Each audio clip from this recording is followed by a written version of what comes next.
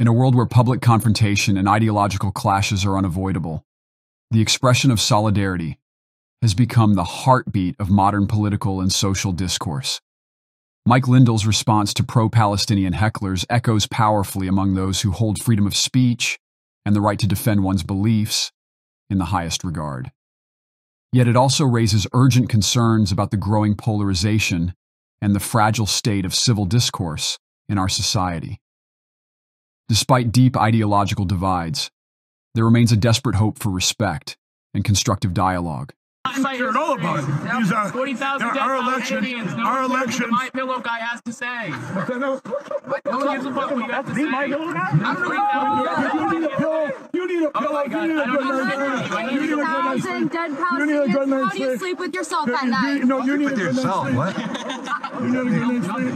What do you sleep on? You sleep on my pillow. You need to get your shit together and realize what side of history you're fucking on. What side I'm on? I'm trying to secure our election. Secure our election? Genocide? You're quite a mouth on you. You need some sleep. You have quite a mouth on you, motherfucker. I think you're about to probably keep going. I'm just saying. Relax. You guys. Relevant, you'll ever be. He's a nice guy. You want to give him a chance. You're just yelling at him. You guys are protesting. You support Palestine? You support Palestine? No. Okay, get the fuck out of my face, bro. Move on. I can have my opinion. I support That's right. I can have my You guys are protesting. You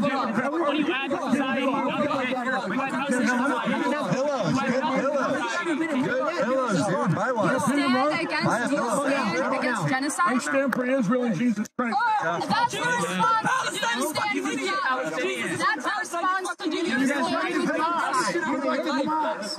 Jesus was alive right now. God bless you. We will pray for you guys. I will be praying for you. Move along. I will be praying for you. Jesus doesn't claim your ass. I will pray for you. I will pray for you. In the face of hostile opposition, holding fast to one's beliefs is more critical than ever. Mike Lindell's interaction with his critics, marked by resilience and an unwavering calmness, serves as a powerful testament to the strength of his convictions. Even under immense pressure, he stood his ground, showing the world that humor and composure can diffuse even the most volatile situations. For many, this display of poise is not just admirable, it's a beacon of inspiration. The simple act of ordering a pillow in support of Mike Lindell becomes more than a purchase. It's a profound gesture of solidarity. With those who